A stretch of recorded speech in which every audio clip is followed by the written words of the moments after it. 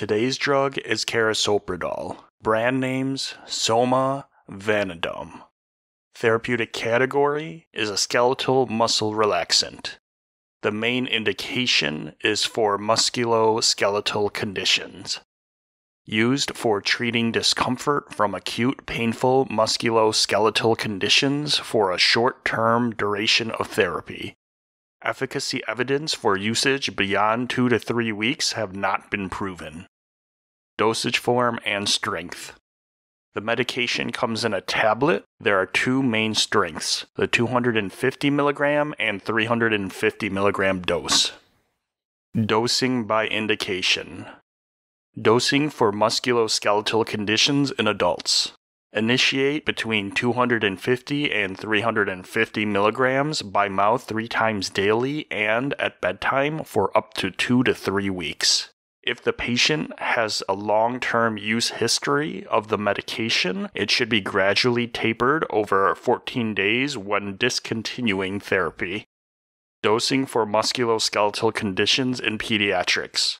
In adolescents greater than or equal to 16 years of age, initiate between 250 and 350 milligrams 3 times daily and at bedtime for a max daily dose of 1,400 milligrams per day for up to 3 weeks.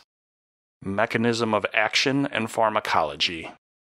Though the medication's actions are not fully understood, it is clear that the Carisoprodol antagonizes interneuronal activity. It also affects polysynaptic neurons in the spinal cord and areas of the brain through transmission depression. The medication is metabolized to meprobamate, which has anxiolytic and sedative effects. Overall, the various effects have a central depressant effect. The medication is metabolized through the CYP2C19 pathway to an active metabolite, meprobamate. Excretion. The medication is excreted in the urine as the active metabolite.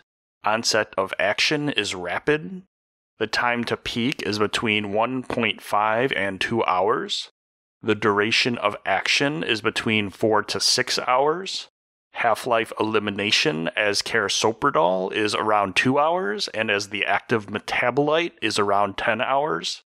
Regarding protein binding, Carisoprodol is less than 70% protein bound, while the active metabolite is less than 25% protein bound. Special populations and considerations. Gender. Carisoprodol exposure is between 30 and 50% higher in women, but the active metabolite is not affected by gender.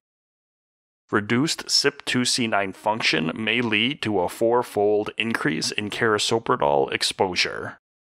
Prevalence of the CYP2C19 metabolizer status being either poor or weak is often seen in Asians and African Americans. Avoid use in the geriatric population due to the Beers criteria. Side effects. Dizziness, drowsiness, and headache are common, with drowsiness being the most common, often seen in 13 to 17% of patients. Drug interactions. Alcohol, opioids, barbiturates, and other muscle relaxants, antihistamines, and other CNS depressants may all enhance effects of Carisoprodol. Drugs that affect CYP2C19 metabolism may affect serum concentrations of Carisoprodol. Monitoring parameters. Mental status and excessive drowsiness. Status of pain and muscle spasm relief. Signs of misuse, abuse, or addiction. Patient counseling information. The drug is used to relax muscles. It may be taken with or without food. If excessive side effects or seizures or a severe loss of strength and energy occurs, consult a healthcare professional.